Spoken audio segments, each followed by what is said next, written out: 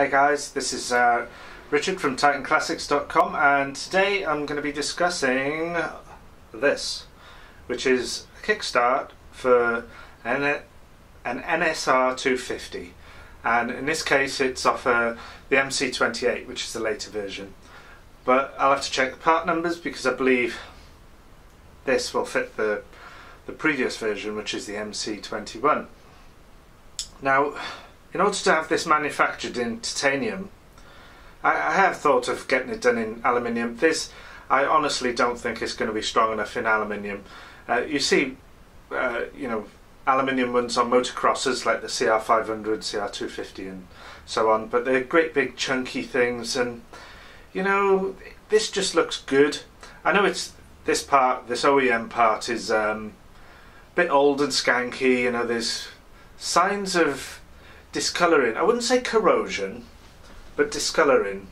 And so to make this in titanium, it's gonna pretty much have to be cast. I've looked into 3D printing titanium, and that's a nightmare. I'll bring that up in another video. It would probably cost several £1,000s to have this 3D printed in titanium. So this, I think, can be cast. And by luck rather, there's a casting place just down the road, within about 3 miles of me, and they've got a factory, I think, in Malaysia where they can do castings of titanium, grade 5 titanium.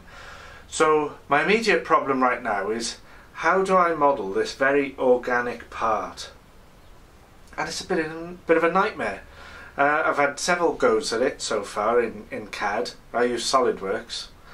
And I think what I've done is I've modelled that shape around there first, so it came up like that. I put the hole through, and then I made the shape for that, and I cut that out.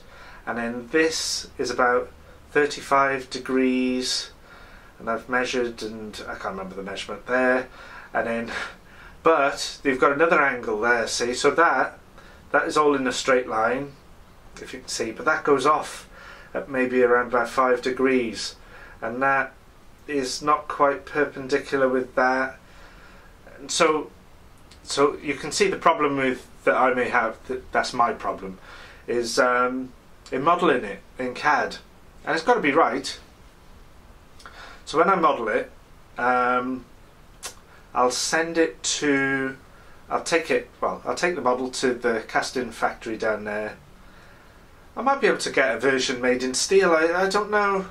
The first one made in steel, test it on the bike, if it's right, have it made in titanium. I'm thinking about the cost here, because the titanium casting is going to be expensive. I'll also use their expertise with regards to shrinkage, because I'm not sure, there's a bit of shrinking when they do the casting.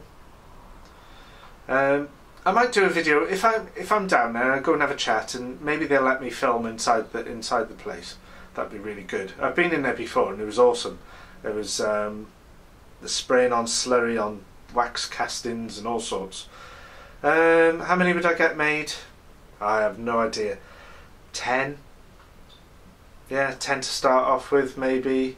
See if they sell. If they don't sell, well, 10 people have got a unique product. This weighs about 200, I put it on the scale, so it weighs about 215 grams, so I can knock that in half with titanium. It'll be 100 grams. It'll be super shiny. It won't look as shiny as stainless steel, I don't think, but it'll look really good. It'll stand out on your bike. So anyway, if you're interested, get in touch and have a look at all the new products that seem to be made for all the different modern classic bikes. And remember, this one's for the NSR250. It'll fit all the models in the 90s. I don't know if it'll fit the 125 version. It might fit other bikes, I just don't know. Anyway, cheers now, bye.